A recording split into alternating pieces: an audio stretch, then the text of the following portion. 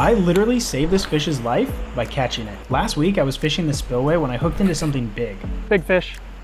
That thing smacked it hard. I don't know what that is. That's a good sized fish, dude. After a decent fight, I reeled in this channel catfish and I noticed something was super wrong. Someone had recently caught this fish and left it hooked to their line, which is wrapped around a rock on the bank. So this person hooked him and then I guess got caught in a snag and then just left him and just cut him off. Since it was tethered to that rock and unable to swim around, it was probably starving to death. Okay, I got that hook out. Luckily I caught it so I could take the hook out and let it go free. Have you ever saved an animal?